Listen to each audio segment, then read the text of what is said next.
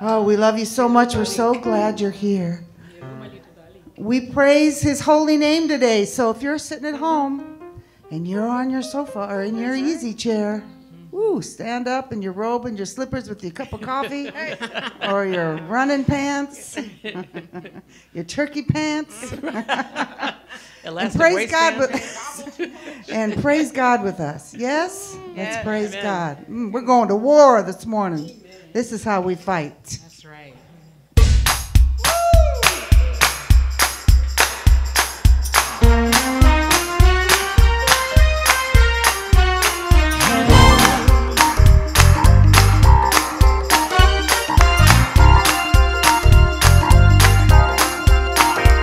I got joy in my soul. God is in control. I got Satan on my trail, but I'm singing all is well. He's attacking every day, but I'm watching while I pray. No matter the attack, I won't turn back. This means war. Hey, this means war. Hey, say it again. This means war. This means war. Want to do it again? I got joy in my soul. God is in control. I got Satan on my trail, but I'm singing all is well. He's attacking every day, but I'm watching while I pray.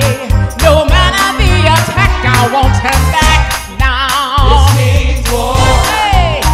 Oh, this means war. Hey. Say it again. This means war. This means war. Oh, I plead the blood. I plead the blood. There's power in the blood. I plead the blood. Healing in the blood. I plead the blood. There's power in the blood, I y'all. plead the blood. Listen. I've been through the storm and the rain, but the blood still stays the same. Whatever's going on, my old clothes are on. I might be in a daze, but you can't have my praise. No matter the attack, don't you turn back now. This means war. Oh, this means war. Come on, y'all. Say it again. This means war. Hey. This means war. got a message for the devil. You can't have my family. You can't have my family. You can't have my increase. You can't have my increase. You can't have my breakthrough. You can't have my breakthrough. You can't have my, you can't have my, you can't, I plead. I plead the blood. There's power in the blood. I plead the blood. There's a Holy Ghost power. I plead the blood. There's power in the blood. I plead the blood. Hey. This means This means war. don't take it lying down. This means war. There's power in your This praise. means war. Come on, break it down. 5, 6, 7, 8.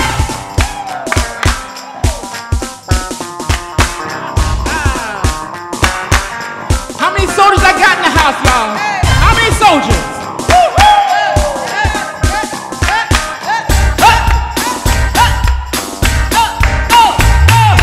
You can't have my family. You can't have my family. You can't have my increase. You can't have my increase. You won't take my healing. You won't take my healing. You can't have my, you can't have my, you can't, I plead. I plead the blood.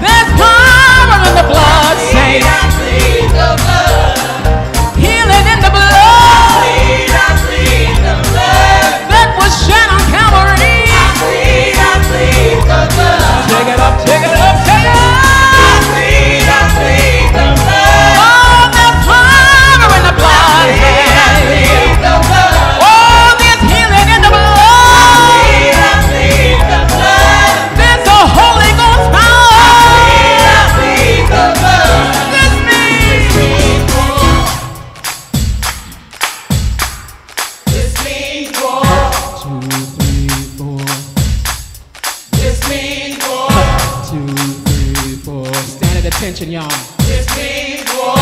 2, 3, 4. This means war.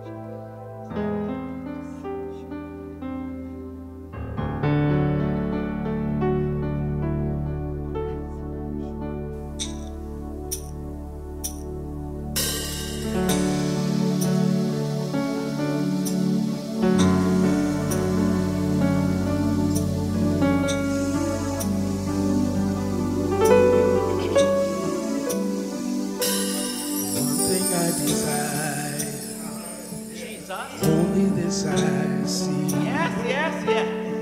Just to dwell, dwell, dwell here forever. Yes, Lord Jesus. This will be my posture, laying at your feet. Just to dwell, dwell, dwell here forever. Dearest Father, closest friend, most beautiful, most beautiful, you are. Dearest Father,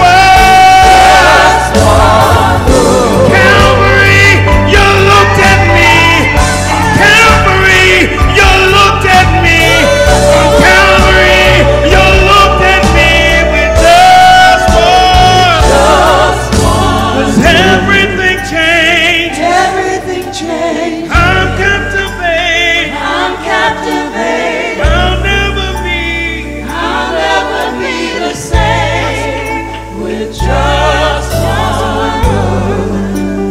Everything changed. Everything changed. I'm captivated. I'm captivated. I'll never be the same with just one word. Hallelujah. Glory to your name, I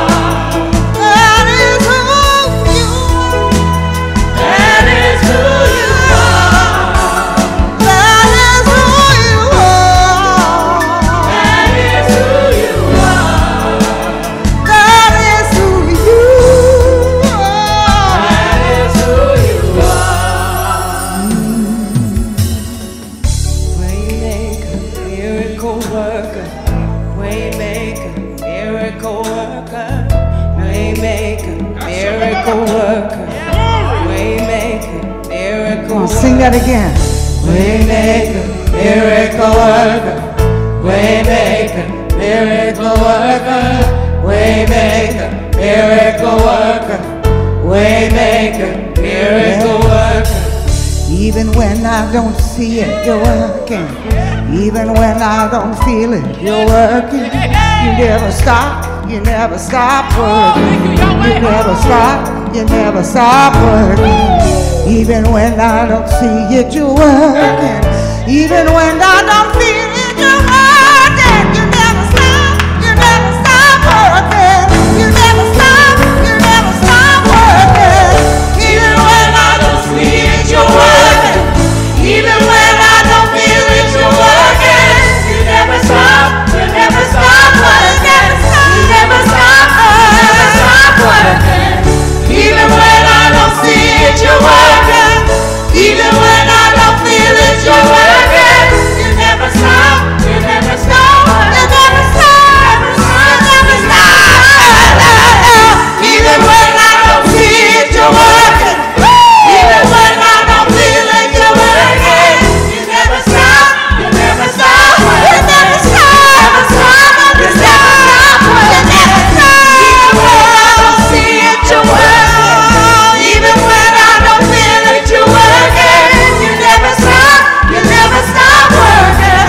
You never stop. You never stop. Come on, church, let's praise him. Hallelujah. Let's lift our voices up unto the Lord. Come on, come on, come on. Oh, we thank you, Jesus. We thank you, Jesus. If you know your Lord has made a way out of no way for you, you should begin to shout.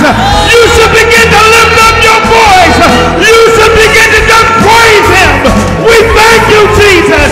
He's taken you out of the darkness. He's protected you when you were hurt. Oh my God, I thank you, Jesus. I give you glory and honor, Lord. Lord, you're so worthy. You're so worthy, Lord. We just want to worship you today, Lord. We just give over everything over to you right now, Jesus. You've been away. You've been away. You've been away. Waymaker, miracle worker, promise keeper, light in the darkness, my God, that is who you are. Waymaker, miracle worker, promise keeper, light in the darkness, my God, that is who you are. Come on, sing church. Waymaker, miracle worker, promise keeper, light in the darkness, my God, that is who you are. One more time. Waymaker, miracle worker, promise keeper, light in the darkness, my God, that is who you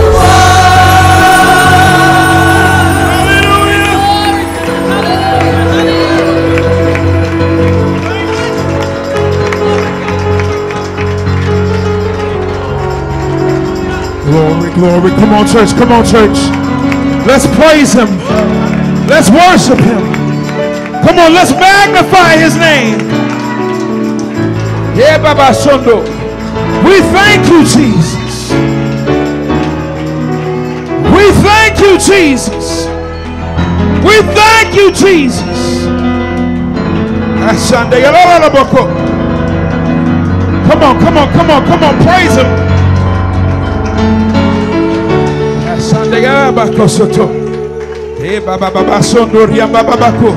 We thank you, Jesus. Hallelujah. Hallelujah. Hallelujah. Come on, come on. Come on. You know God's done so much for you. Even though you're not worthy, he still loves us. Even though we don't deserve it, he still loves us. Come on, come on, worship him, worship him. Come on, just lift your hands up. Just begin to worship him. Don't worry about nobody else. Just begin to worship him. Come on, this is just between you and the Lord. He wants to get intimate with you. Come on. Make it personal. This is about you and Jesus. Come on, worship him. Come on, worship him. Come on, worship him.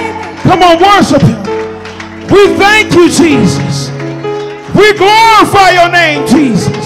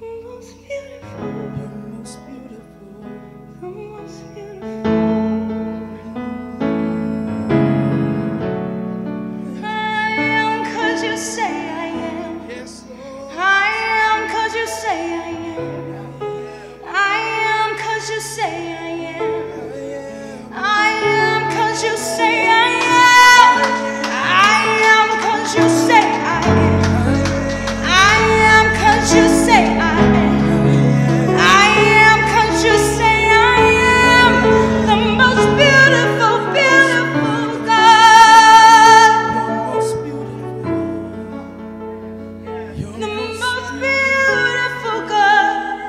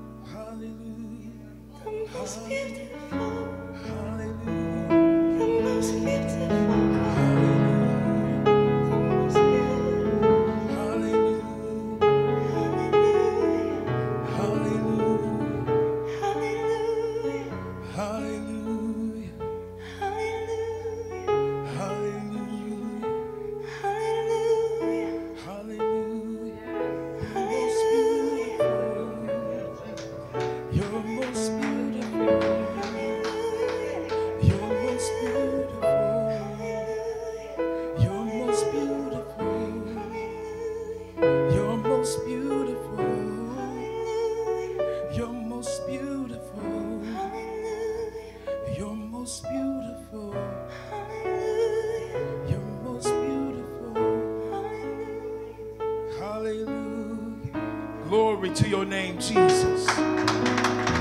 We thank you, Jesus. We glorify your name, Lord. Father, right now in your name, Jesus, Lord.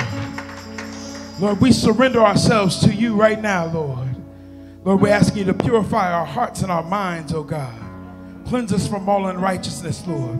Lord, right now in your name, Jesus, Lord, touch all those right now, Lord, that are backslidden and lost, Lord. All those right now, Lord Jesus, Lord, that are hurting, Lord. All those right now, Lord, that need your healing, Lord. All those right now, Lord Jesus, Lord, that are prideful, Lord. Right now, whatever it may be, God, touch their hearts and their minds, Lord. Let them submit themselves unto you, Lord. Lord, right now, God, we ask that we leave here, Lord, today ever changed, God. Lord, strengthened and encouraged, Lord. Lord, whatever it may need, Lord, that for us to gain heaven, Lord, we just want to walk willfully before you, Jesus.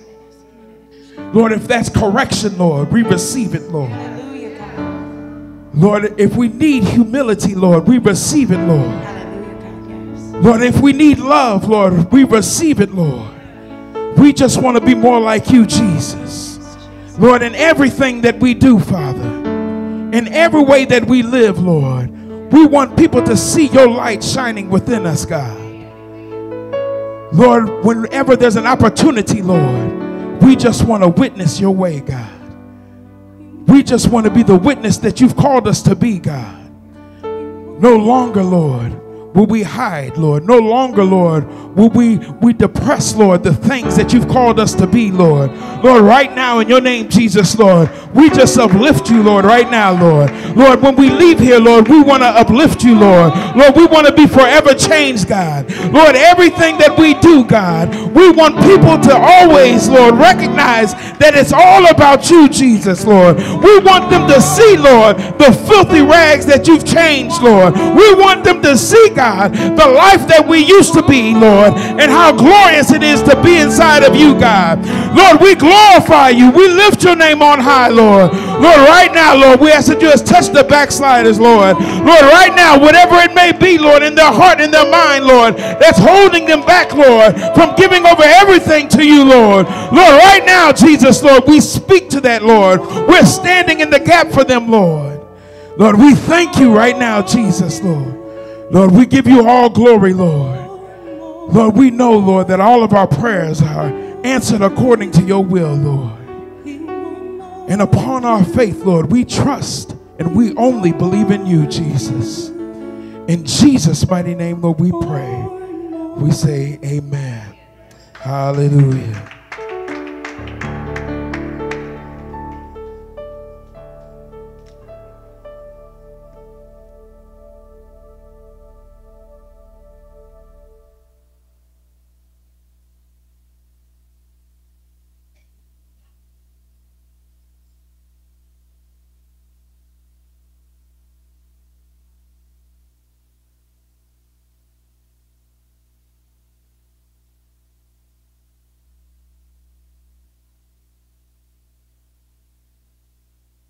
I'm doing my best. Oh, here we go.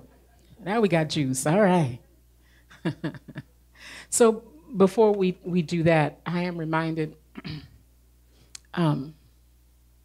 the occasion when I had the opportunity to go to Israel, and I saw the area.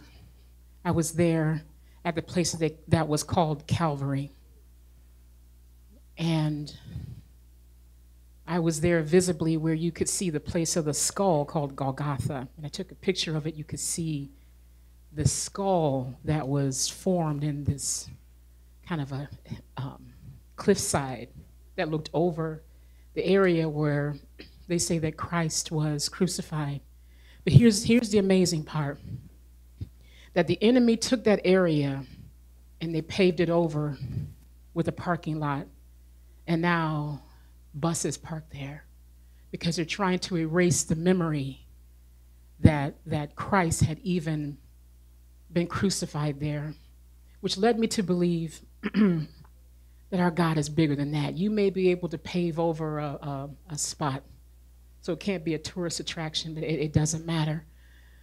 Because as I read in Ephesians chapter 4, And I read this, man, so many times in my life. Even though I read it, I finally saw it today. Ephesians 4:8, where it says, wherefore he saith, he ascended up on high, and he led captivity captive, and he gave gifts unto men. So hold on to that. He gave gifts unto men. Now that he ascended, but what is it that he also descended first into the lower parts of the earth? So in other words, Christ himself stepped down from the heavenlies, and he descended to be amongst us. And then he ascended, but here's the part again. He that descended is also the same that ascended. Check this out. Far above all heavens.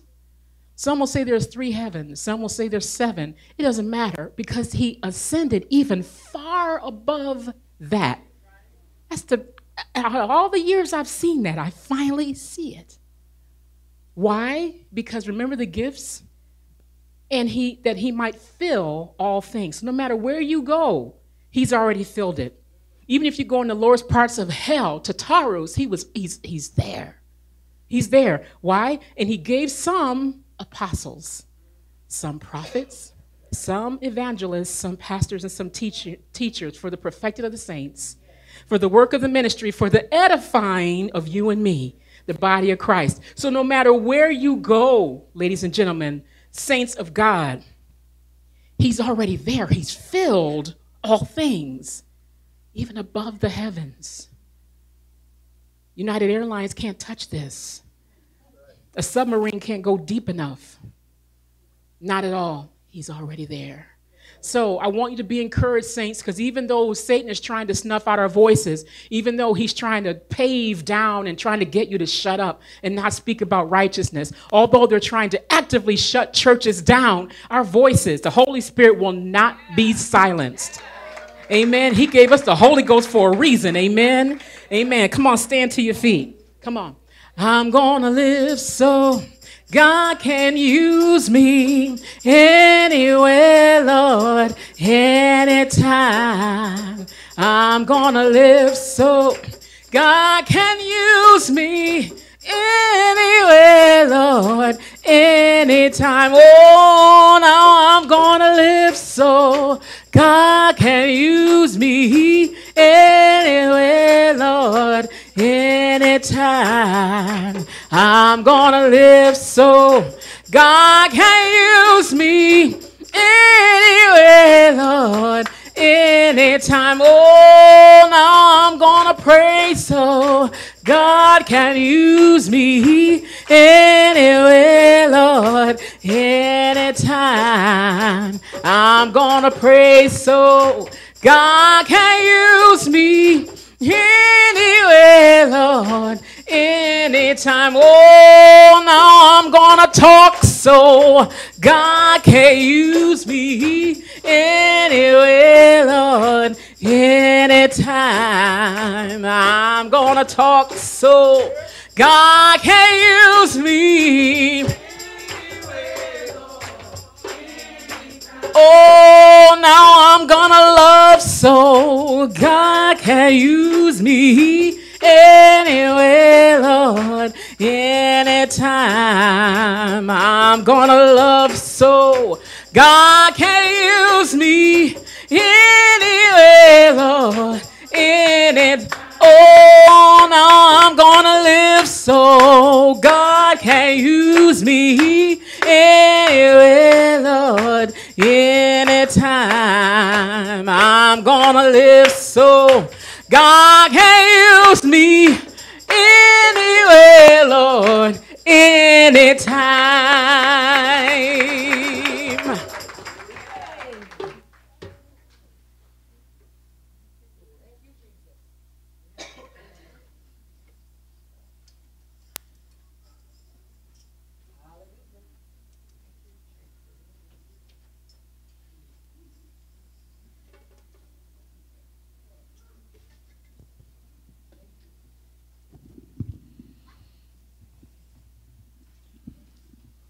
Just came from the bathroom. I don't have toilet paper or anything hanging from my foot, do I?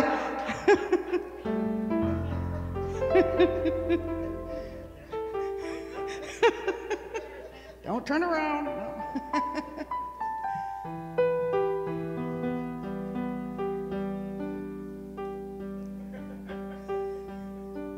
Well, you know, last week I sang that song, I Miss My Time With You. And Bishop paid me for that song. This week we're going to do one that kind of also talks about spending time with God. Spending time with God. You know, if you ever have backslidden, hello, I have. It's always because I have not spent enough time with God. Always. So He's always there. He always loves us. He always lets us start over, but He's going to wait. We have to go to Him. And that's what this song's about.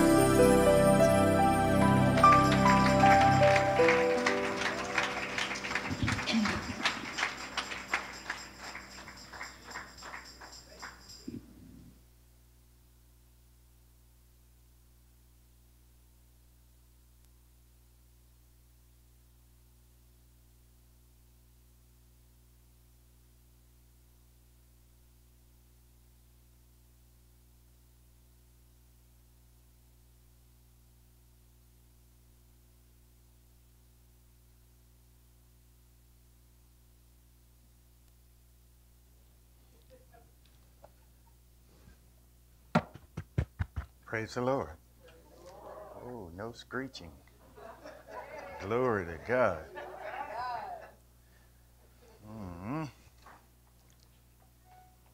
I'm finally accepted. Praise the Lord. God is good. Good to see everybody out today. We're asking God to continue to bless and lift people up. And while we know it's a blessing for them to see it on YouTube and Facebook, the messages, we pray that they can get back to having fellowship face to face. Whatever your comfort level is, we'll go with that. Praise the Lord. This morning I want to talk about something I call same mind as Christ. Same mind as Christ. Praise the Lord. We said beginning in December we're going to do the children's church again, right? Correct. December, okay. All right. Praise the Lord. I don't want to leave the little people out. Same mind as Christ. Basically, it's asking, what's your mind on? What's your mind on? If you will, Philippians chapter 2, verse 5, if we start there, we have an admonition or a command of God. It says, let this mind be in you, which was also in Christ Jesus. Let this mind be in you, which was also in Christ Jesus.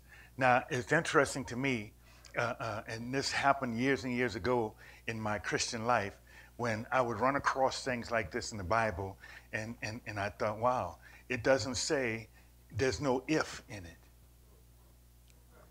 It's not like if you feel good, if everything is going okay. You know,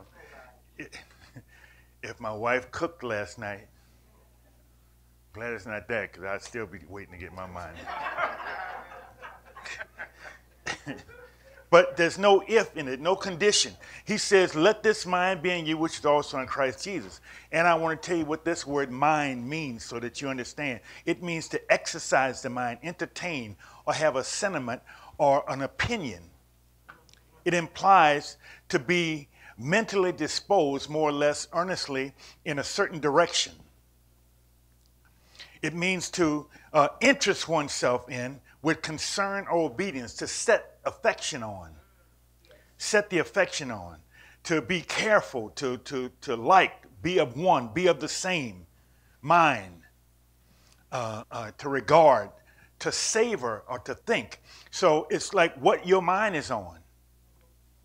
Let this mind be in you, which was also in Christ Jesus. This is what I call a New Testament commandment. No ifs, ands, or buts about it. This is what you need to do. You're a saint. You want to be born again. You want to be saved. You want to live the Christ life. Then you need to let this mind be in you, which was also in Christ Jesus. Start there.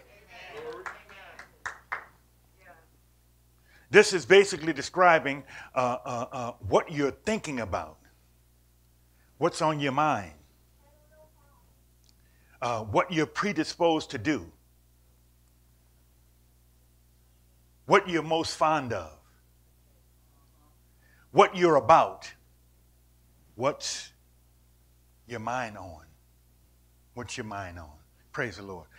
Romans 8, 3 through 6 kind of describes it even more vividly in the scripture. It says, for what the law could not do, in that it was weak through the flesh, God sending his own son in the likeness of sinful flesh, and for sin, condemned sin in the flesh, that the righteousness of the law might be fulfilled in us, who walk not after the flesh, but after the Spirit. For they that are after the flesh do mind the things of the flesh, but they that are after the Spirit, the things of the Spirit. For to be carnally minded is death, but to be spiritually minded is life and peace. So the Bible says this, that the law, God gave a law, and the law was perfect. It was righteous. The law had righteousness in it. It was what you could, if you could live the law, you would be righteous. But it said the law could not do that. What the law could not do, it was weak through the flesh. It wasn't that the law, the flesh was weak. Flesh couldn't keep it. So that weakened the law. The law had no ability to do what it was, the righteousness that it was made to do, because it was weak through the flesh. The flesh couldn't keep it. So God did this. I'm going to come into the world and in the likeness of flesh, and I'm going to condemn sin in the flesh so that the righteousness that was in the law could be fulfilled in us now who are born again. Now the righteousness of the law could be fulfilled. But it can only be fulfilled in them who walk not after the flesh, but in the Spirit. If you walk in the flesh, you cannot fulfill the righteousness of the law. See, you have to be walking in the Spirit. And then he goes on to say, just so you understand, this is for clarification. For they that are after the flesh do mind the things of the flesh. But they that are after the Spirit, they mind the things of the Spirit.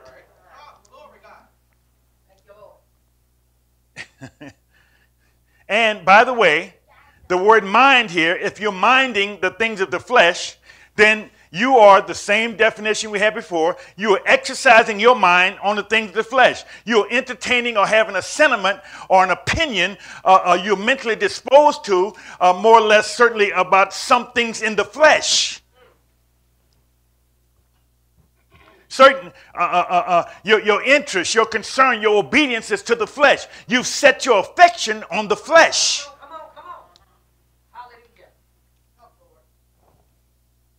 See, Paul teaching now. He's teaching. He wants to know like this. You could ask yourself, this is a conversation you can have with yourself. You know, is your mind on the flesh, yourself, or spirit, Jesus? See, people get in trouble with this one. They have long-time conflict and animosity with relatives, with parents, other saints, because they were self-focused instead of Christ-focused. You was thinking about you. You was thinking about you. Think about the last argument you had with somebody. You was thinking about you. You didn't think about Christ. You think about Christ, you just try to find out what's wrong with them. Lord, what happened? You know, some of us don't get that smart until after the argument. Some of us don't get that smart ever. That's the ones I'm worried about. Praise the Lord. See, so basically, you are minding the flesh and not the spirit. So you think about that. That's what God's trying to get you to see. You know, if you're minding the flesh, then that's terrible. See, if you're carnally minded, that's death. That's going to lead to death. Spiritually minded is life and peace. Praise the Lord. Praise God. See, this is about whether you are spiritual or carnal in character. That's what this is. Your character. You know, character, we talked about this several times before. You know, you have a certain character. Everybody has a certain character. In fact, if somebody hangs around you long enough, they know you, they could determine or guess what you're going to say, how you're going to respond to things, because they know your character. See, so what God is asking us, and like I've said many times before, God gave me this revelation, I figured this out. What happens to us when we become born again, what God is doing is he's changing your character from what you are to the character of Christ. That's it. So that if a person thinks about you and your character at some point in your Christian walk, when people start thinking about you and your character, they'll be thinking about, wow, that's like Christ. Thank you, Lord. She's Christ-like. Glory to God. Glory to God. But here's how it takes you. Here's how you get caught. Here's how you get taken. If you're a person who wants to relate to the world, in other words, in what you say, what you wear, what you do, you want to relate to the world, then you've got to run with the world, worldly places and worldly friends, to be appreciated.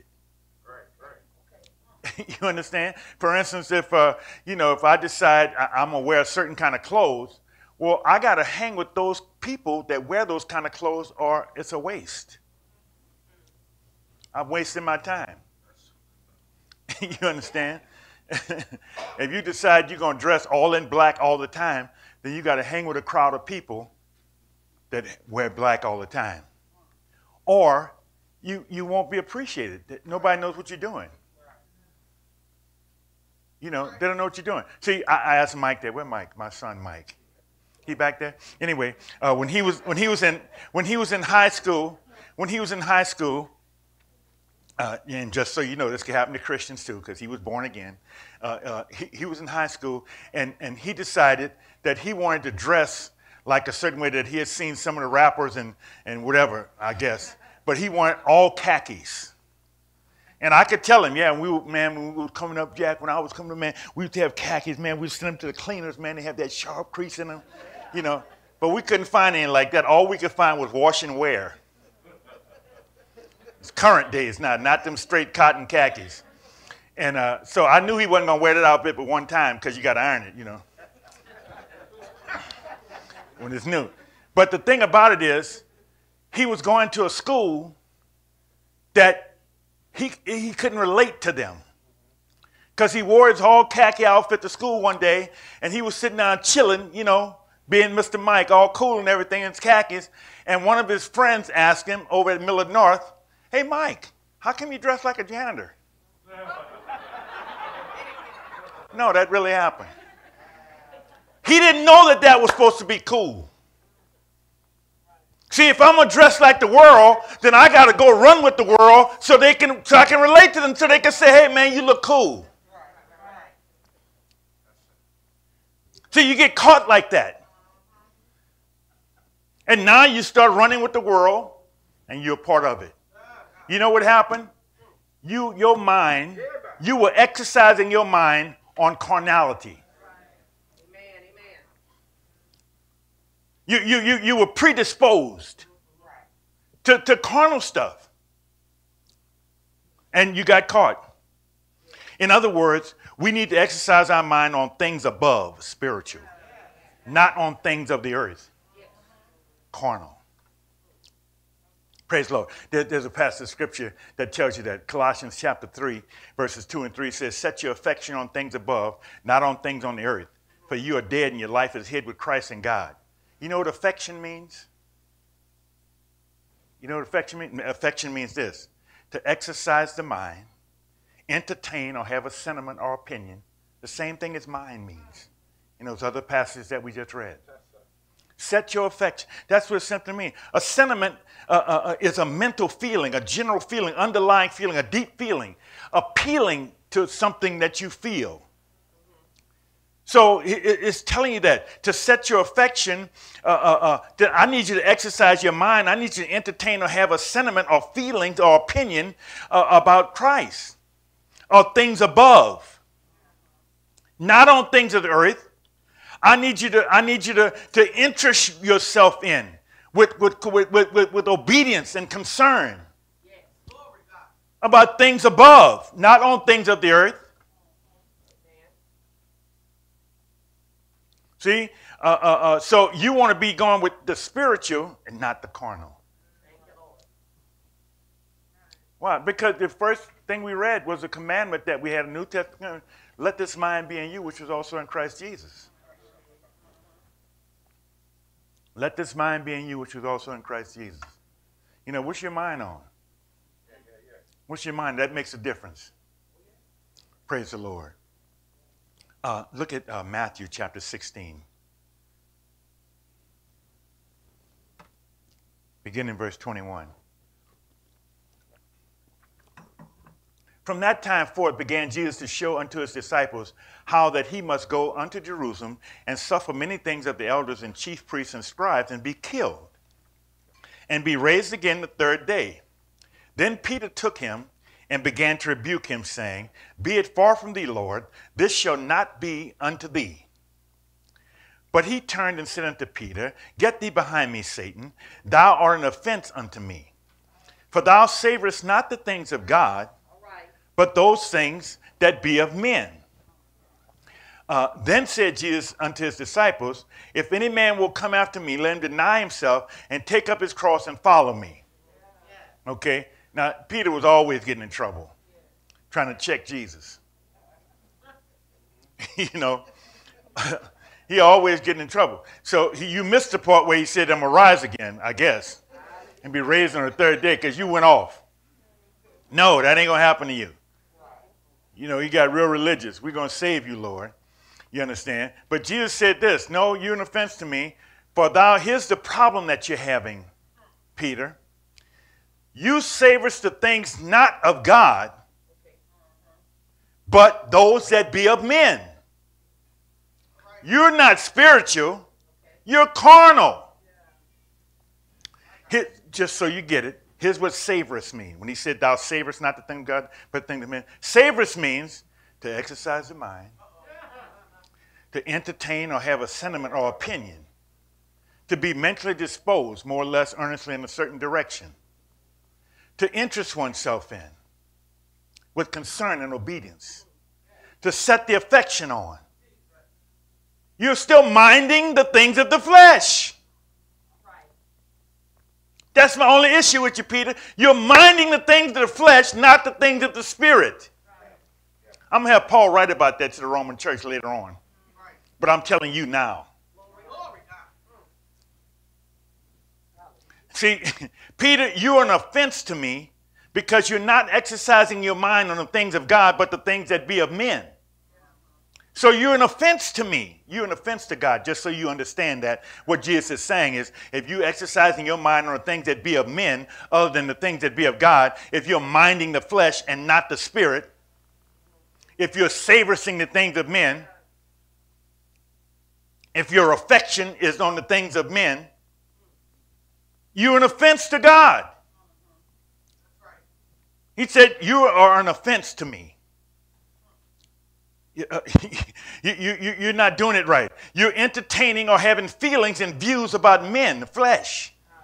You're disposed mentally in the direction of man instead of God.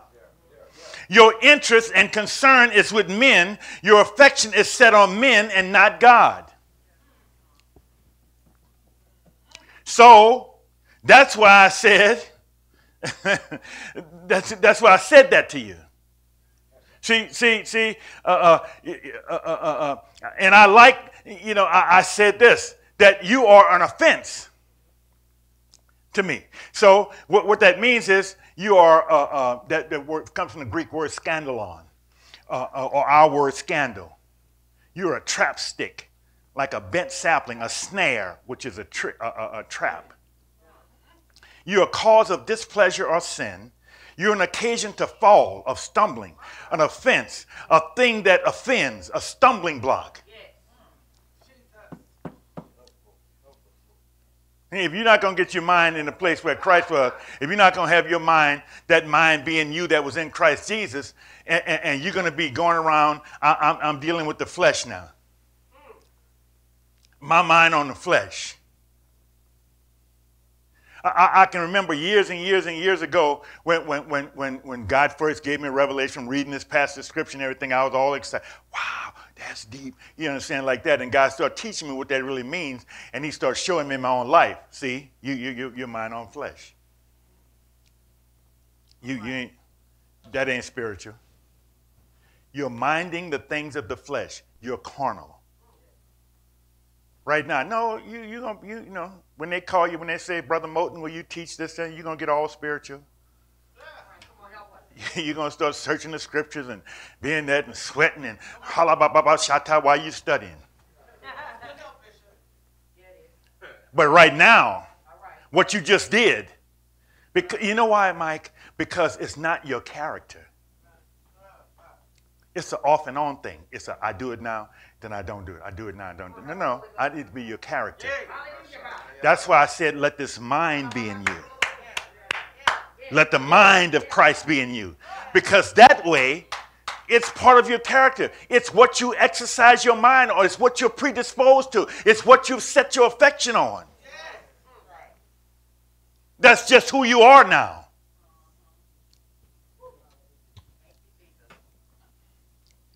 Yeah, Peter, you're an offense to me. See, I don't want to be an offense to God. I don't want to be an offense to God. Glory to God. I don't want to be a scandal or scandalous. Look at this. 1 Samuel 13. 1 Samuel chapter 13, beginning the 7th verse. And some of the Hebrews went over Jordan to the land of Gad and Gilead. But they're in a battle now. They're in a war. And Saul is the king. And Saul is out to battle with them. And it looks like they're in trouble. And the people start getting scared. Some of them left. Some of them went over Jordan to the land of Gad and Gilead. As for Saul, he was yet in Gilgal, and his people followed him trembling. And he tarried 7 days according to the set time that Samuel had appointed. But Samuel came not to Gilgal, and the people were scattered from him. And Saul said, bring hither a burnt offering to me and peace offerings. And he offered the burnt offering, and it came to pass that as soon as he had made an end of offering the burnt offering, behold, Samuel came. And Saul went out to meet him, that he might salute him. And Samuel said, what hast thou done? And Saul said, because I saw that the people scattered from me, and that thou camest not within the days appointed, and that the Philistines gathered themselves together at Michmash, therefore said I, the Philistines will come down now upon me to Gilgal. And I have not made supplication unto the Lord. I forced myself, therefore, and offered the burnt offering. And Samuel said to Saul, thou hast done foolishly, that thou hast not kept the commandment of the Lord thy God, which he commanded thee. For now would the Lord have established thy kingdom upon Israel forever. But now thy kingdom shall not continue.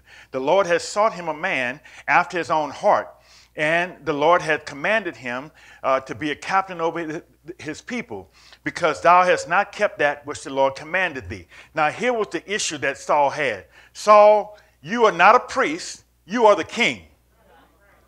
You don't do burnt offerings. You command the army. You collect all the stuff that you want the people to do and make their children work for you and do all the stuff that kings do.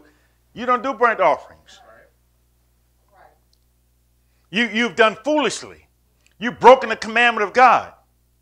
So what was Saul thinking? What was he predisposed to do? What was he most fond of, or his affection was set on? What did he care about? What was on his mind? Well, Saul said, because I saw the people were scattered from me. The Philistines will come down now upon me. He was thinking about me. He was thinking of himself. He was predisposed to do for me. He was most fond of me. He cared about me. His mind was on me, on himself.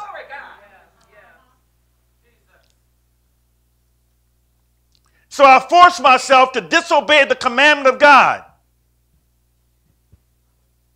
I didn't want to do it, Lord, but I had to force myself. That means he knew he was doing something wrong. That's what he's telling you. He didn't know he was spilling the beans, you know what I mean, but he knew. I know I'm doing wrong. Because I forced myself to do this, to disobey the commandment of God. Which commandment? For the church, it is, let this mind be in you, which was also in Christ Jesus. As a commandment. Are you forcing yourself to disobey it?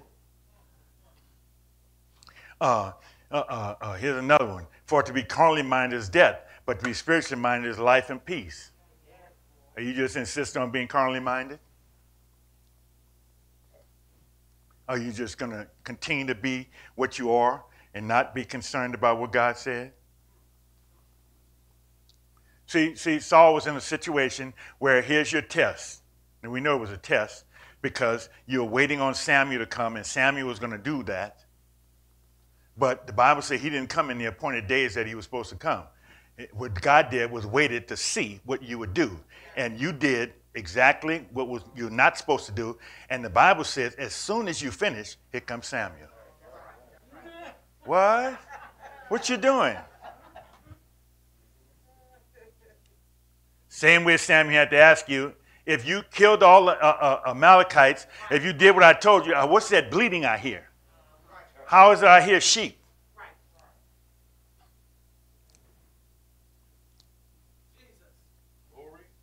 Because you're thinking about you.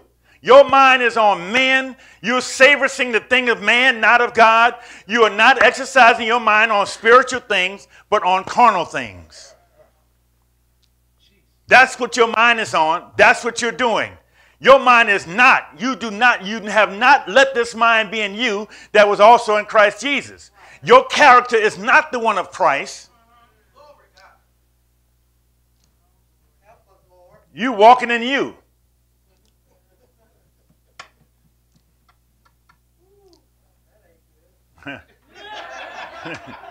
Praise the Lord. No, you know, like if you did something, if somebody said to you, you were trying to fix something, and they said, well, why don't you use this? He said, I already tried that. That's not going to work. You're not going to do the same thing. Well, you already tried you. You weren't working. You couldn't get yourself out of anything. You couldn't fix anything. You couldn't save anything. In all the things that you tried to get peace, you know that that's what everybody is doing. Everybody in the life is trying to do this. Is part of your nature as a human. You're trying to accomplish or provide for yourself the things that God promised that he's going to give you. The sad part about it is this, is that when we get in church, after a little while, the same thing starts to happen to people in church. You start trying to do for yourself the things that God promised to do for you. And then you get mad if God don't let it happen. I prayed. Okay, you pray all you want. God said, I'm going to give you this. You running out there trying to do it for yourself like, well, you don't need me?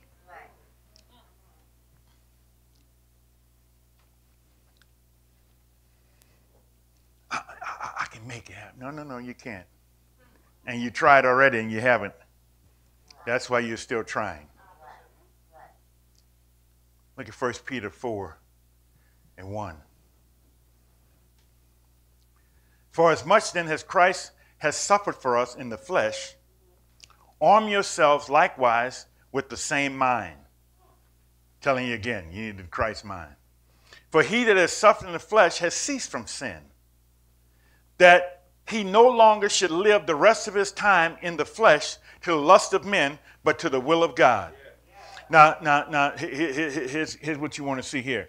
This word mind means thoughtfulness, or moral understanding, intent, mind. So here's what you should be. He says this, for as much as Christ has suffered in his flesh, arm yourself likewise with the same mind. You should arm yourself with the same thoughtfulness, the same moral understanding as Christ had. That's what they're telling you. The same intent, same mind. That's what should happen. Here's another command for you. As Christ has suffered for us in the flesh, arm yourself likewise with the same mind. He's telling you. See, the scripture is telling us that we should take on the same moral understanding as Christ. I want the same moral understanding, the same intent, same thoughtfulness as Christ. Wow. Moral understanding as Christ. So in every situation, you would have to think, you would have to pray, you would have to interlock with God. And, you know, and some of you know this already, but you know, if you've ever taught anybody, you've been witnessing to somebody, God can have a half-hour conversation with you between words. Well, that's what you're after. When you have to make a decision, okay, God, I need to know quickly. I need moral understanding. I need your moral understanding. I need to be able to know what to do in this situation so that I'm doing it right. I need the mind of Christ. You didn't make any mistakes, Lord. You didn't sin. And you was completely submitted. You were humble. You were all that. I need that kind of moral understanding. I need that kind of thoughtfulness. I need that intent. I need that mind. See, the problem is this. We find it in Philippians 3, 18 through 19. It says, Paul writes to the church at Philippi, he says, for many walk, of whom I have told you often, and now tell you even weeping, that they are enemies of the cross of Christ, whose end is destruction, whose God is their belly, and whose glory is in their shame, who mind earthly things.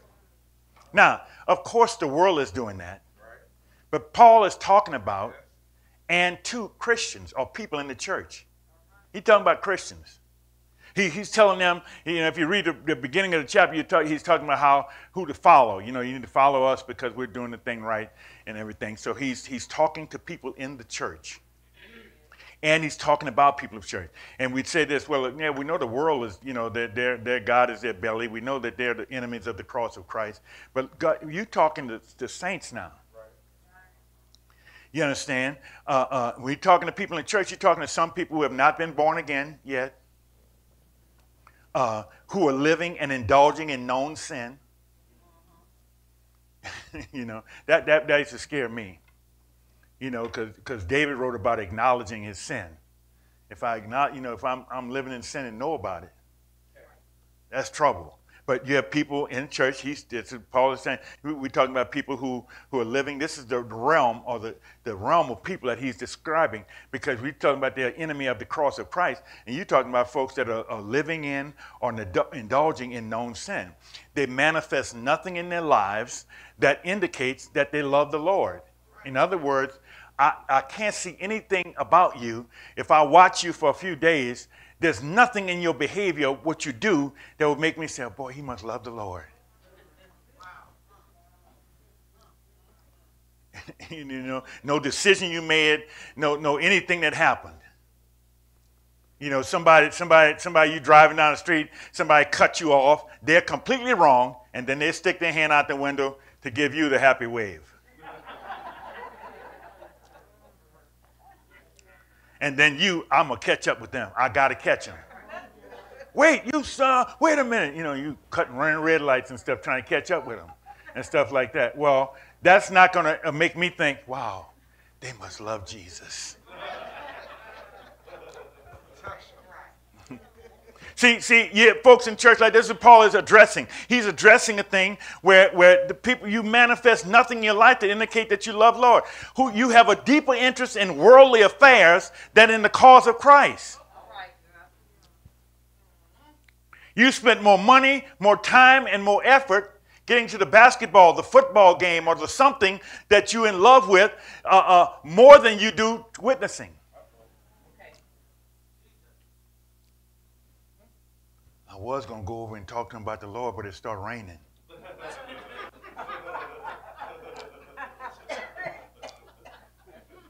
It started raining.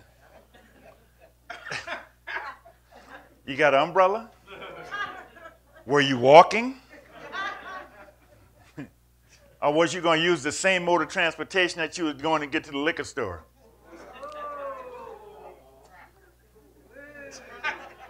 Did I say that out loud? Uh-oh.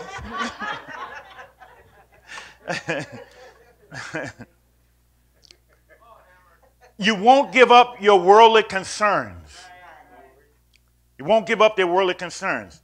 You're opposed to all the many teachings of Christianity, or many of them. You know, the Bible says certain things about a Christian or teaches certain things about living righteously and holy before the Lord, but you're opposed to that. I don't see why that make a difference, because I can do this and something, you know.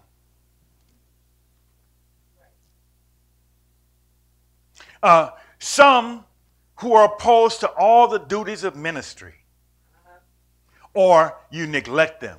No witnessing in word or behavior.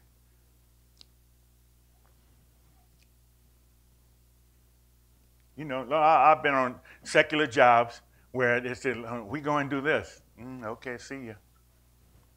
Come on, Mike, you don't want to go? No. I don't do that. Oh, we're going to have fun. Have a good time. See, here's something. See if you can pull this one up, Eli. Can you pull up things that are not already there? Okay. Well, get 2 Timothy 4:10. Paul wrote this to Timothy. There you go. Boy, he did it quick, too.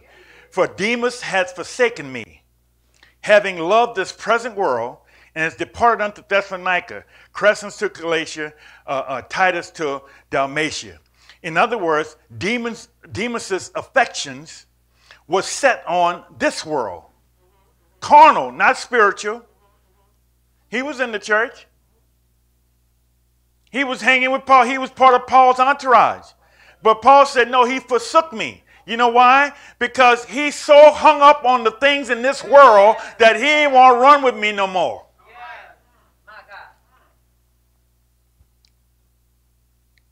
You got caught up into what? Oh, I need some new tires for my car. Oh, man, I want some rims like this or whatever you caught up into. I need to do this. I got to be like this. I got to go this place. I got to do this. Oh, man, I wanted to come, but, you know, every Tuesday I have lunch with this one. What y'all do? No, we just chilling.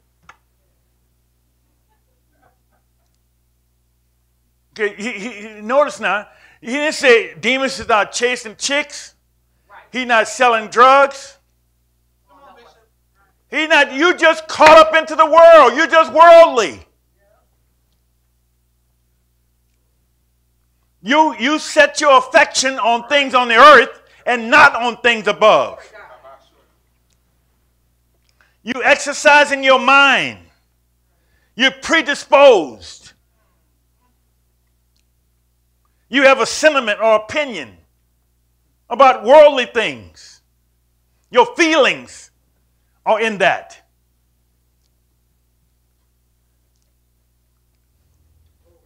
That's an issue for you. Well, no big deal. I ain't doing nothing. That's the problem. You ain't doing nothing.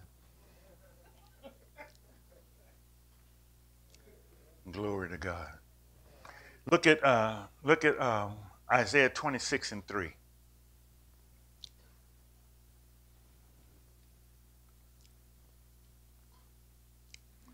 Thou wilt keep him in perfect peace, whose mind is stayed on thee, because he trusteth in thee. See, you want to be in perfect peace? That word peace, really, that's shalom. It's from a word that means safe. Well, happy, friendly, welfare, health, prosperity, peace. In other words, that's the thing that everybody's chasing for. I want to be, if you listen to, or if you ever got a job as an advertiser or writing advertisements or whatever like that, then these would be buzzwords for you. Safe, well, healthy, peace. Because they know you're going to buy it. Because that's what you want. What they don't understand, we can get that free. All we got to do is repent. I can get it right now. I don't have to buy your product to have safety. I don't have to buy your product to be friendly or have wealth or whatever it is. I don't have to go with what you're saying. Now, if you have a product that means something to me and I want that, I might get it.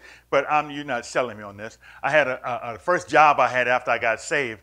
I had the manager of the store. He used to tell me all these stories, and he had obviously read some books or something about how to win friends and, you know, take over people or whatever it was. But whatever, whatever the case was, he would tell me all these stories about how he had, you know, he went to Alaska one time and he fought a bear and all this stuff like that. And then, you know, sometimes he would tell other things. And I recognized that these are management tricks. No, they were management tricks. You're trying to get me to think something of you and be beholden to you, to want to do a good job for you and everything like this. And I would take a big pin and stick it in his balloon every time he told me a story. Pop. And I said, Tom, let me tell you something.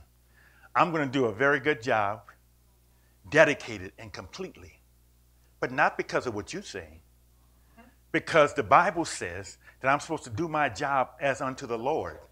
I'm doing this because I'm a Christian, not because of that bear story. That's what I told him. And that's how we live. I'm doing things because my mind is on something about God. I'm exercising my mind on spiritual things and not carnal. What you telling me, you trying to sell me on something that you some superhero and all that kind of stuff, and so I should be out there renting TVs for you like crazy. But I'm doing this because of God. See here, when the Bible says, whose mind is stayed on thee, this mind is a form, it's a conception, a purpose. You know, the thing framed, my imagination, the work, that is stayed on Jesus. It's stayed on God. That's how I get my peace. And God said, no, I'm going to give you keep your mind on me. I'll keep you in peace. And just so you get it, it's because you're trusting me. If you trust me, you'll be in peace. See, some of us are like Saul, though. Uh-oh. It was supposed to be here 2 days ago. I thought you said today. And you start panicking. I'm going to go do this. I'm going to force myself to disobey God.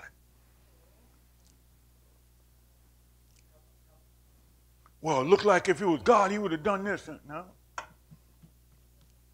He just wants to see if you trust in him. See, if you trust him, well, you know, God going to do it. He said he'd do it. I'm going to wait. I trust him. No, I get it. I see what you're saying. How God going to be this? You don't even have enough money to buy it. Oh, you know, God's going to take care of it. If I don't have enough money to get that, I must not need that. In fact, wait a minute. Let me get in the spirit right now. Yeah, see, I don't need that. He's still here. I must not need that. I still got Jesus.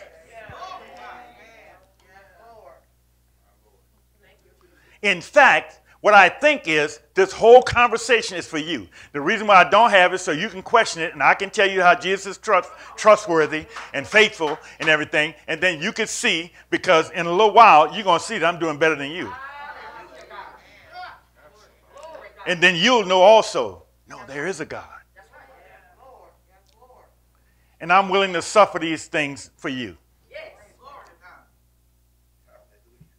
And I have no guarantee that it's going to work for you, but at least we're doing everything we can.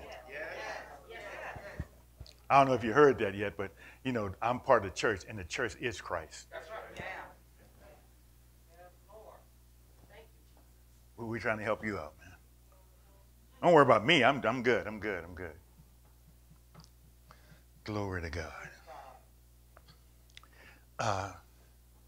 Look at Romans 8 and 9. Come on, we're almost done. Y'all need some shouting time now. Glory to God. Romans 8 and 9 says this. See, it says, but you are not in the flesh, but in the spirit, if so be that the Spirit of God dwell in you. Now, if any man have not the Spirit of Christ, he's none of his. That's not a threat. That's information. Just sharing. He's just saying to you. He said, but of all this that we've said, and all the problems that there are when your mind is not on Christ or not on spiritual things, but on carnal things, when you exercise in your mind, you're predisposed to this, you set your affection on these things, you're savoring with men instead of God, all that stuff, that's not for you to worry about. See, because you're not in the flesh, but you're in the Spirit, if so be the Spirit of God dwells in you. Hello. See, if the Spirit of God is in you, you should not have this to worry about. In other words, you should not be hampered by any of this minding the flesh, savoring man, being carnal-minded, exercising the mind on the things of men, entertaining feelings and views about men, flesh, being predisposed, being disposed mentally in the direction of man instead of God. Your interests and concerns being with men and your affection being set on men and not God, because the Spirit of God dwells in you. However, if you don't have the Spirit of God, you're not part of this. You can have it. He's not hiding it. He wants you to have it. And if you don't, you're not part of this. Not yet, anyway. You certainly can be. God died so you could be. He was tortured so that you could be. You know, I think about this. I don't know if you ever thought about this. But when Jesus was going to the cross, he could have just got in the Garden of Gethsemane, and the people came for him. The soldiers and everybody came for him. And Peter cut the man's ear off. He put the man's ear back on. You understand? Wait a minute now, Peter, don't do that. And then, they let him off and stuff like that. And he could have just gone. They could have just taken him to the cross and went to the trial. And they said all this stuff. And he said to Pilate and all that. Well, you said that. I'm not saying that. He didn't argue. He didn't speak in his own behalf. He didn't do anything. There was nobody out there yelling, no, don't kill him. He raised my son. None of that happened. He could have just gone on to the cross. Well, take me to the cross. Okay, I'll be crucified. Somebody take the cross and put it up there and just nail me up there. Because them other two guys, you have no record of them carrying their crosses up there. He could have just gone up there and been crucified. But he chose this. In order for me to provide healing for you, they got to beat me with that cat of nine tails. So I got to suffer that. If I leave that out, you be running around church talking about praise the Lord, but I got a disease. That's right. That's right. But I took that so you could be healed. See, I took that so you could be like Minister Robinson. She laying in the hospital, and the people telling her, well, we don't know what's wrong with you. Look like you're dying to me. And I praise God because she called me up and said, yeah, the doctor said they don't know what's wrong with me, but whatever, they think I might die and all this kind of stuff. And we laughed. You're not going to die.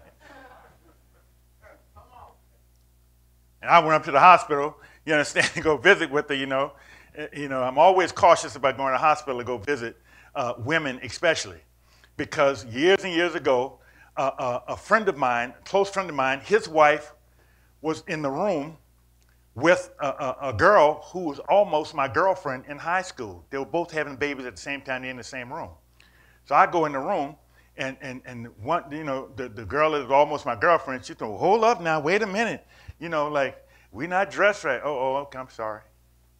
Sure enough, I go in the hospital. The woman come in there. The nurse come in there. She's going to grab the sheet to throw it up and say, whoa, hold up. That's not my wife. Can't you see how young she is and how old I am?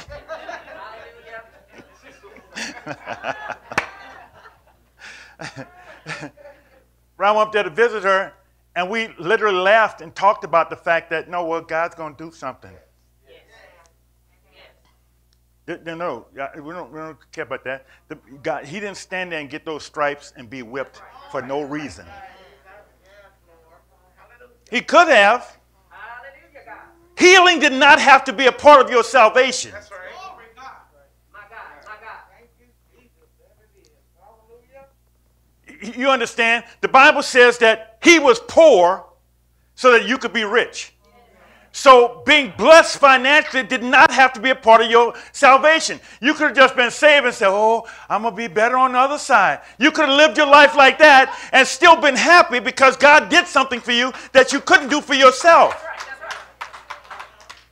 But he provided that. He went through all those things so that you could have what you have. So that salvation is complete. So I could keep you in perfect peace. See, but you're not worried about all that. You're not worried about all those things because you're not in the flesh. See, the problems come in when you're in the flesh. The issues happen because you're in the flesh. That's where death is. But life and peace is in the spirit. So when he says, now if any man have not the spirit, he is none of his, he's not being ugly. He's just telling you that, no, this is what you want. You want to be in the spirit. You want to have the Spirit of God dwelling in you.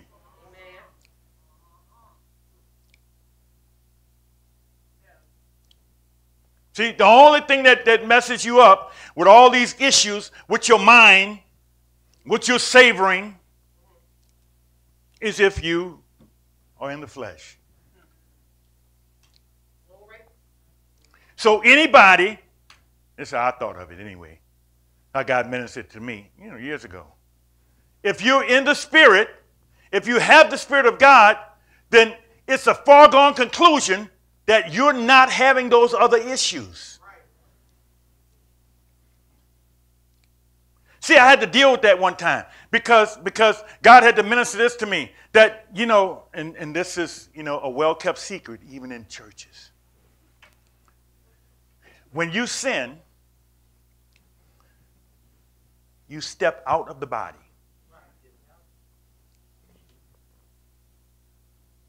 And that's why 1 John 1:9 says, if you confess, I'm faithful and just to forgive you and cleanse you of all unrighteousness, and you can get back in the body. Because in the body of Christ, there's no broken bones. He's perfect. Nothing. In fact, when they put me in the grave, I didn't rot in the grave. I did not see corruption, if you weren't in Bible talk. So when you acting ill and you're not operating in the spirit and submission to righteousness and the holiness of God, you have to step out of the body for a while. And if you don't confess, you stay out. So what God is telling you, no, this is all about being a part of me, having your mind on me, that being your character. Because you are not in the flesh if the Spirit of God dwells in you. So quit putting him out. Quit putting him out. Praise the Lord. And Romans 8:14 says this. This is just a test. This is a self-test. This is how you test yourself on something. You don't have to tell anybody. It's just your own little personal test for yourself. You know how they have those things. At one time they didn't have this, but women can now test to see if they're pregnant on their own at home. You can buy a pregnancy test, go home. You don't tell nobody. We have in the Bible, there's things like that. There's tells. Here's a tell. The Bible says, for as many as are led by the Spirit of God, they are the sons of God. And I remember reading that and thinking this. So that means, if that's true, then the opposite is true too. And if you're not led by the Spirit of God, you're not a son of God.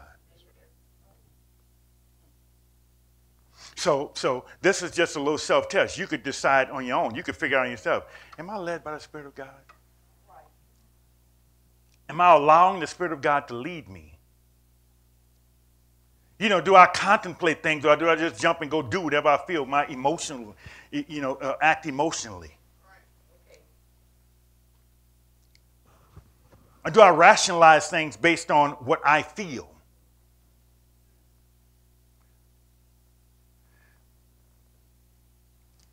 Because the Bible said all that's in the world, you don't want to be in the world, is lust of the eyes, lust of the flesh, pride of life. That's not of the Father. That's not. That's the old trick the devil used on Eve. Good to the eyes, good for food, desire to make you wise.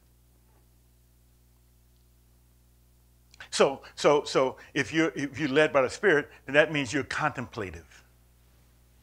That you have the mind of Christ. You have this moral thoughtfulness, this moral understanding, rather, and this thoughtfulness and stuff, so that when something comes up or you have something that happens that you have to respond to or reply to or to do in any type of way, then you're contemplative. Okay, God, what?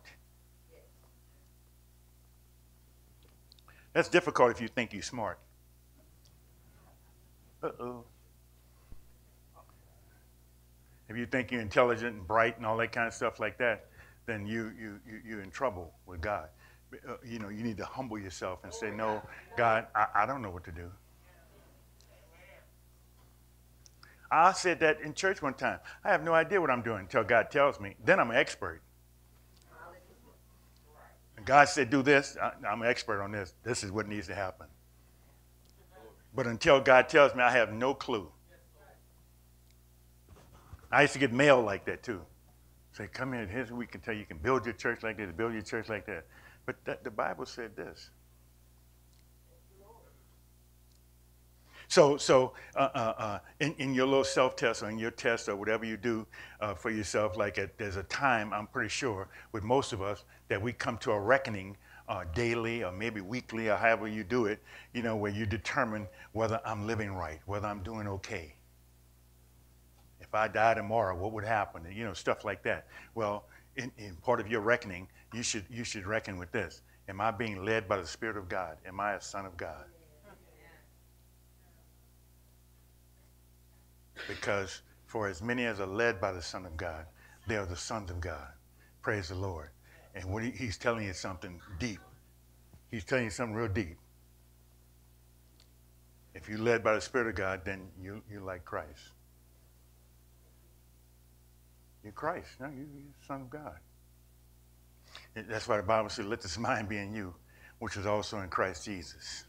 And those that are minding the flesh, or those that are after the flesh, do mind the things of the flesh. But those that are after the Spirit, the things of the Spirit. Father, right now, in your precious name, we ask, oh God, that you touch us, Lord, that you change our mind. Your word says, oh God, that we need to have the mind of Christ, to let this mind be in us that was also in Christ Jesus. Your word, God, says we have to be transformed by the renewing of our minds. So when we start off, our minds are not right. Our minds are not right. But God, we have to submit to you, give ourselves over to you, let our character be developed into you. God, we have to exercise our mind, our thinking, all the things that we're about. They have to be on spiritual things, not on ourselves or carnal things. Lord, we want to be disposed mentally, God, in the direction of you. Earnestly in your direction, Lord. We want to interest ourselves with obedience. We want our affection, oh God. We set our affection on you, the things that we're most fond of, what we love, God. It's about you. When we ask ourselves, what's your mind on? When we're in situations daily, what's your mind on? God, help us to be able to say, Lord, my mind is on you. I'm thinking about what you want, what you desire. What should I do, oh God, that represents and glorifies you? Lord, help me so that I can truly say that my affections are on things above and not on things of the earth. Lord, don't give me so many blessings. Don't bless me so well that my mind gets to be on the blessing instead of the blesser.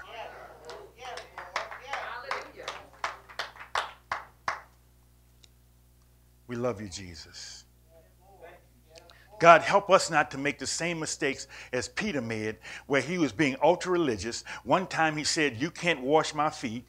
And this time, oh God, he said, no, I'm not letting you go to die, even if you're going to be raised again. Lord, we don't want to be an offense to you. We want to be concerned. We want our minds and our hearts on you, Lord.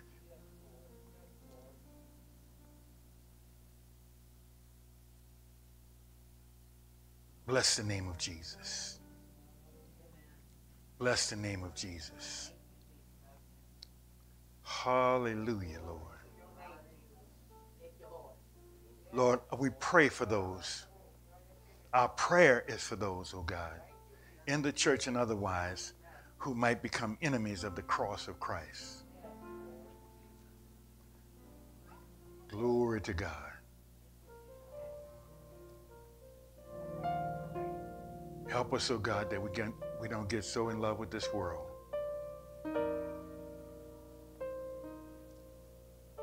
that we forsake the things of God. Lord, we thank you today. And Lord, let us make good, or let us make true, or live up to the truth that is in the scripture that says we're not in the flesh, but in the spirit, if the Spirit of God dwells in us. Bless your wonderful name.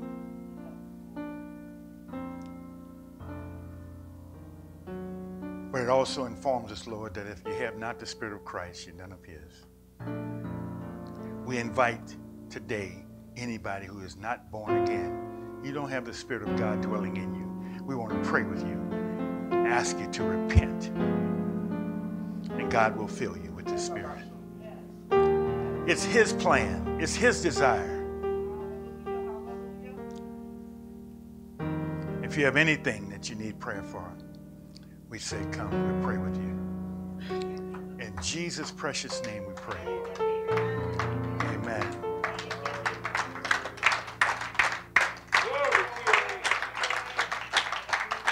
Glory to God.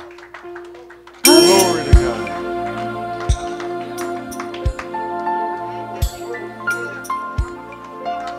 Father, in the name of Jesus, touch and anoint right now. In Jesus' name. In Jesus' name. You just have to trust him. No sickness, no illness, nothing will take you. Come on, you belong to him. He's your God. He's your God. He's made promises and he's faithful. Jesus.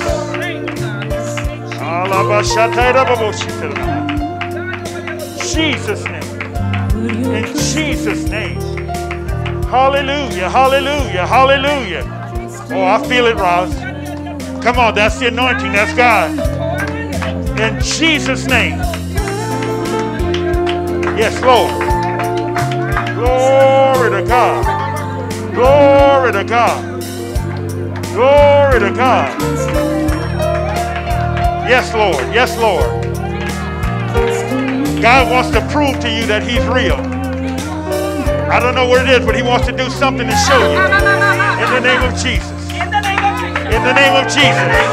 In the name of Jesus. Come on, submit to him. Let it go. Let go of yourself. Come on.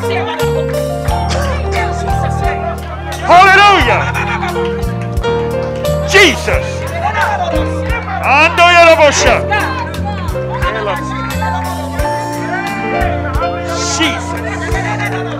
Hallelujah. Come on, church, and praise him. Come on, church, and praise him. Jesus. Hallelujah. Hallelujah. Hallelujah. That's it. Come on, that's it. Submit to it. All the way, all the way, all the way. Jesus. Hallelujah. Hallelujah. Hallelujah. My God, yes. Come on, let God have it. That's it. That's it. That's it. That's it. Jesus. Jesus. Yes. Come on, he's your God. Yes, come on, let him have it. Let him have it. Let him have it.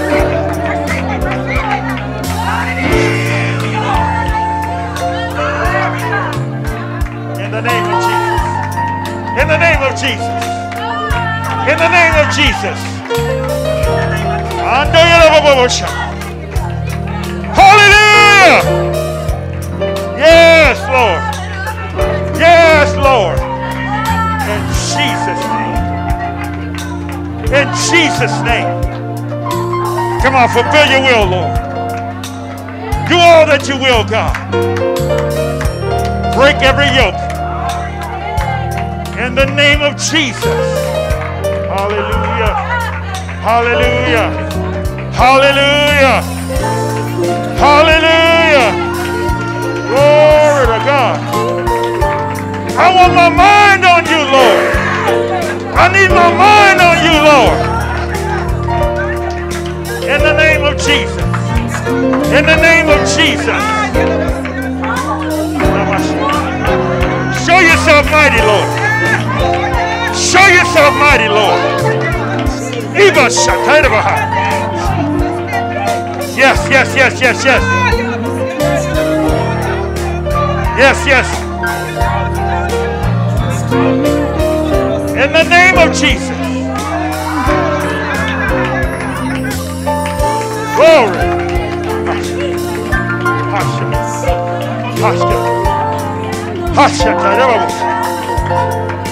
Hey. Hey. Hey. It's about submission. If you submit to him. Jesus. Jesus.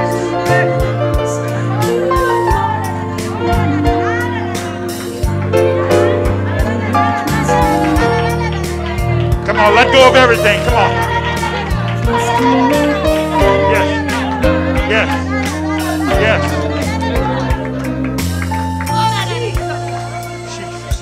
Jesus. Hallelujah.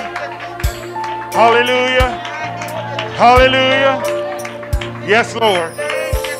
Yes, Lord. Come on. Just submit to him completely. Come on. Yes, Lord. Yes, Lord. In the name of Jesus. In the name of Jesus. In the name of Jesus. Come on, Lord. Do it, Jesus. Do it, Lord. According to your word. Yes, come on. Come on, praise him. Come on, praise him. In the name of Jesus. In the name of Jesus.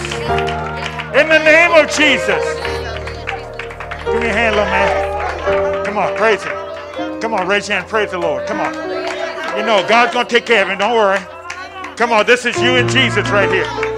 Right now, in the name of Jesus. Glory to God.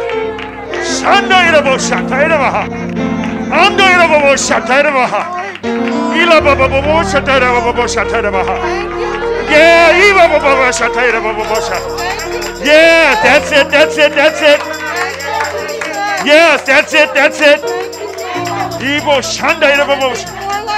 That's right, that's right. Yes. In the name of Jesus.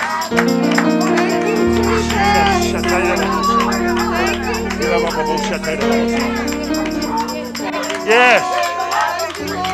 Yes. Yes, that's it. Submit to him completely. Yes. Hallelujah. Let him have his way now. Come on. Let him have it. Jesus. That's it. No fear. No fear. Let it happen. Let it happen. Evil Sunday to Babosha. Jesus. Jesus. Glory to God. Glory to God. Glory to God. That peace you feel right now, that's the Holy Ghost. That's Jesus. He's trying to come in. He wants to come in. Yes.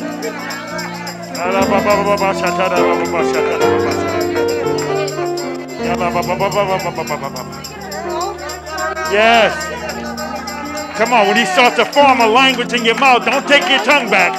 Just speak it. Whatever comes out, speak it. In the name of Jesus. In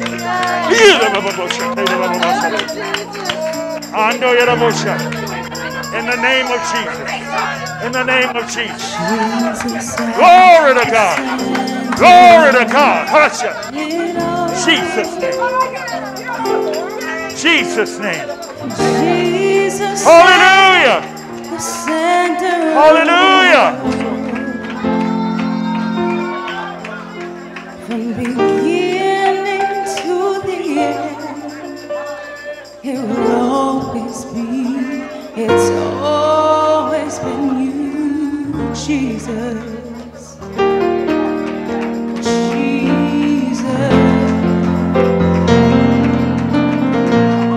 Jesus at the center of it all.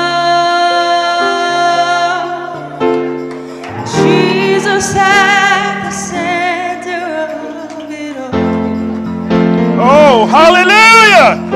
From beginning to the end, it will always be, it's always been you, Jesus. Oh, Jesus, nothing else matters. Nothing in this world will do.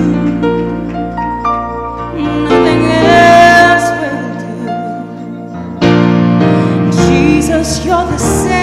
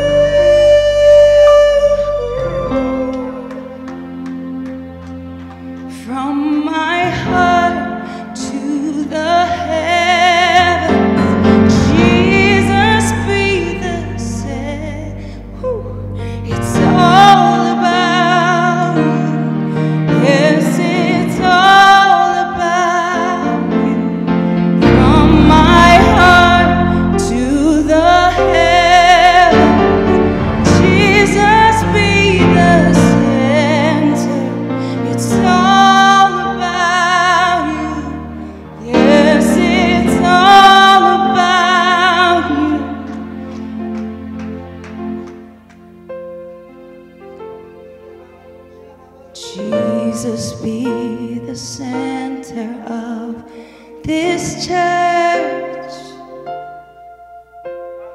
Jesus be the center of this church. And every knee will bow, and every tongue shall confess you, Jesus. Oh, Jesus. Oh, Jesus. Oh, Jesus. Oh, Jesus.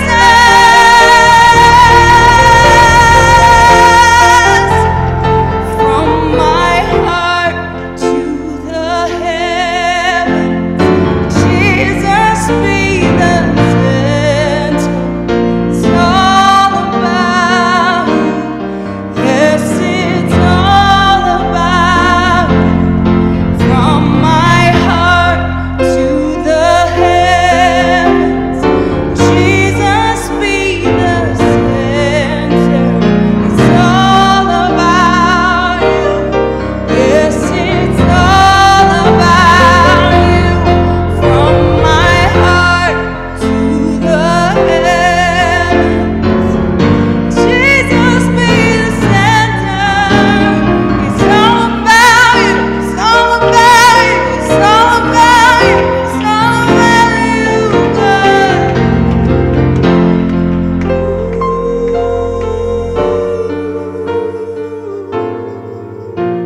It's all about you. It's all about you. It's all about you. At the center of it all.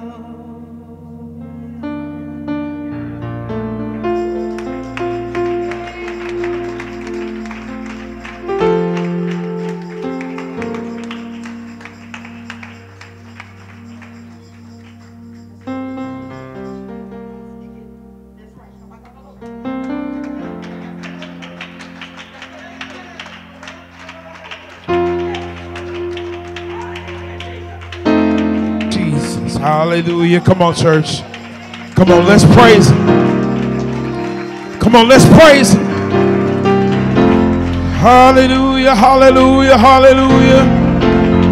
Glory to your name, Jesus. Thank you, Jesus. Thank you, Jesus. Hallelujah. Hallelujah.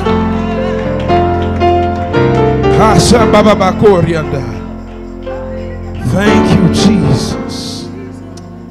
Thank you, Jesus. Hallelujah, hallelujah. Glory to your name, Jesus. Glory to your name, Jesus. Glory to your name, Jesus. Hallelujah. Hallelujah. Glory, glory, glory. Hallelujah. Thank you, Jesus. Hallelujah. Our service times are listed in the bulletin. We welcome all of you that have joined us today. We love you already, and we thank God for you. If you're a guest and you filled out the welcome card, please make sure that you hand it in and drop it in the guest box on your way out. Please remember to pray for the lost, the sick, the backslidden, and for our fellowship, all of our associated churches. If you have any prayer needs, please text or call Minister Camille Moten. Her number is listed in the bulletin. On Mondays at 11 a.m., Miracle Mondays, we will continue to have prayer, testimonies, teachings on various topics. Please feel free to attend. And if you're free anytime between noon and 1 p.m. on Wednesdays, please join us here at the church. Even if you can only stay for 10 to 15 minutes, please come and agree in prayer. Are there any other announcements? Praise the Lord. We're dismissed in Jesus' name.